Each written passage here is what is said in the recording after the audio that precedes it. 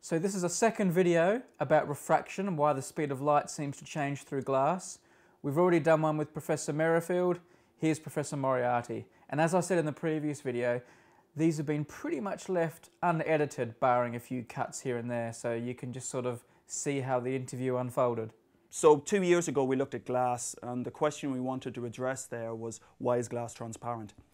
And Brady told me I had less than 10 minutes, so I kept to less than 10 minutes, but in 10 minutes you can't do a hell of a lot. So what I really wanted to cover was just that basic concept of something called the band gap, and you can go back and watch that video. But since we uploaded that video, I've had quite a large number of emails, and there are a large number of comments underneath it saying, well, what about higher energy photons? What about gamma rays and X-rays? What about reflection? And in particular, what about refraction? What's going on then? Those photons are going through, and if they haven't got enough energy to get this electron from one energy state to another, why does light refract? Why does it interact at all with the lattice? That's a remarkably, remarkably difficult question to address. But we're going to try. And I'm going to try and do it without swamping you with postgraduate level physics. So the idea was, if we go back to that glass, the idea of why is glass transparent, is that you have photons. Let me get some coloured balls again. And those photons move through the glass, and only if they have enough energy to excite an electron from one energy state to another do they really strongly, and perhaps I should have said strongly last time, strongly interact with the glass. Which means that if they don't do that, they can get through all the way through the glass and come out the other side.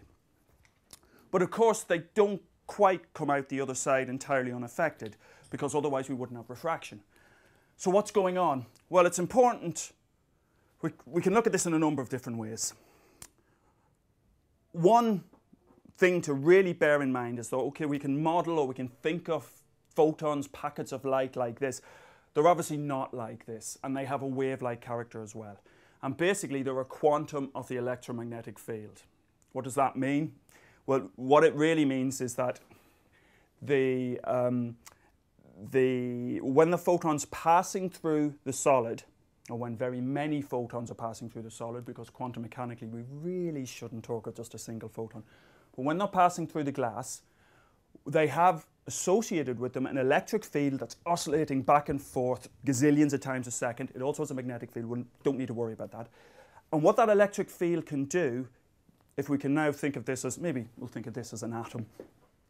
Oh, you know that you've got atoms in the solid. Those atoms have got electrons surrounding them.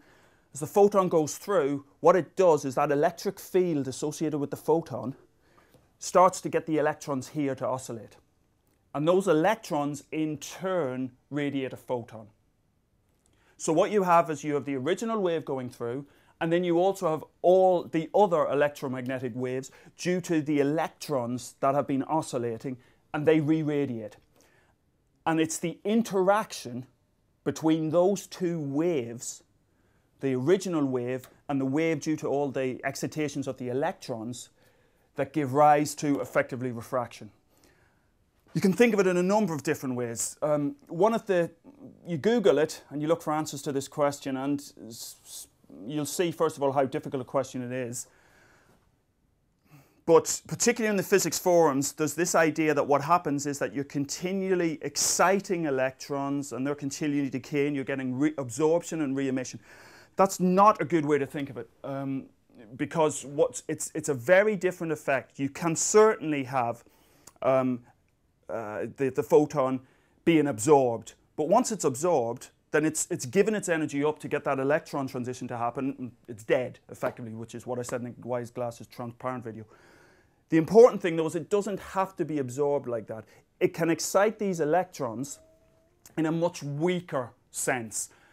In some way, in some quantum mechanical context, yes, you can think of it as an absorption process, but it has to be distinguished from that fundamental absorption process. And so Feynman does a great job. Where have I put Feynman's lectures in physics? This is just a fantastic description, I think, of what's happening with refraction. If we turn to chapter 31, what he's basically talking about, notice how he says right at the end, our problem is to understand how the apparently slower velocity comes about. So the idea, the other idea that's come up in the context of refractive index is that, which is quite, well, very misleading, is the idea that between the atoms, the wave travels with the speed of light, and then it gets to the atom, it's absorbed, and then it's re-emitted, and that gives you a phase shift. That is not a good way of thinking about it, unfortunately. It would be nice if things were that simple and that straightforward. It's important because you can think of it from a classical perspective, where the light is a wave and it's interacting with tons and tons and tons and tons and gazillions of atoms.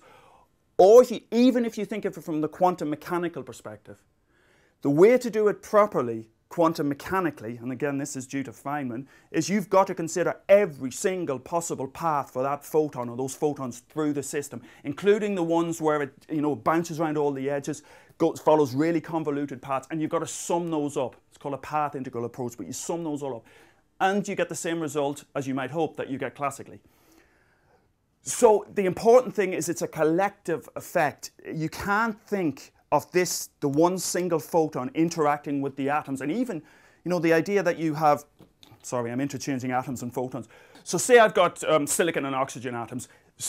Isolated silicon and oxygen atoms, which obviously make up glass, have a very different electronic structure than if you put them all together to form glass. The idea that you maintain the electronic orbitals, etc., that you have in the bare atoms, particularly for the most loosely bound electrons, is wrong. The important thing is that you get those electrons interact with each other. They form not just single, discrete energy levels, they form bands of energy levels. I'm going over the top here, aren't I? When my photons go through the glass, you're now telling me in an indirect way they are able to make the electrons wiggle. Yeah. Surely that means the photon and all the photons have to lose some of their energy to be able to get the electrons doing that. So there is some degree, there's some degree of energy transfer. There has to be to get this process to happen, to have that interaction happen. But the important thing is that, let me step back again. So when we're talking about all the electrons together in the solid, all the atoms together in the solid, if you oscillate this electron, then all the other surrounding electrons feel that oscillation. So what you have is what it's termed a collective process, or even what we talk about are things called quasi-particles. So this is where instead of thinking of that electron just as an individual particle, what you've got to think about is that electron and the influence of all the surrounding electrons. And it's the interaction of that photon with that quasi-particle that's of importance here, and that will affect the motion of the photon through the glass. There's a phase shift, there's an effective phase. So basically what's happening is, you've got a wave coming in there. When that wave comes out, so the peaks and troughs are no longer at the same effective position. So you might have a wave that looks, if I can get it right, let me just push it on a little bit. So what you have is a phase shift. And so it's that effective, we talk about the phase velocity, where we're looking at, if we pick one of these peaks, how that moves with time. The phase velocity is different, but the wave is still moving with the speed of light. So it's a phase shift. That's the most important aspect of this. And what does a phase shifted piece of light look like compared to the one before? So a phase shifted piece of light is what gives rise to that bending, is what gives rise to that apparent change in speed and gives rise to that bending. The important thing is, of course, we're talking about photons in glass, and those photons do not have enough energy to excite those electrons. If they do have enough energy, then the photons are swallowed up. So it's because that's the other video. Yeah. If you haven't seen it already, there's also an interview with Professor Merrifield where he basically discusses the same thing, but in his style. So if you want to have a look at it, go ahead. I got a little bit nervous there because my dog got up and I was worried it was going to knock the tripod over.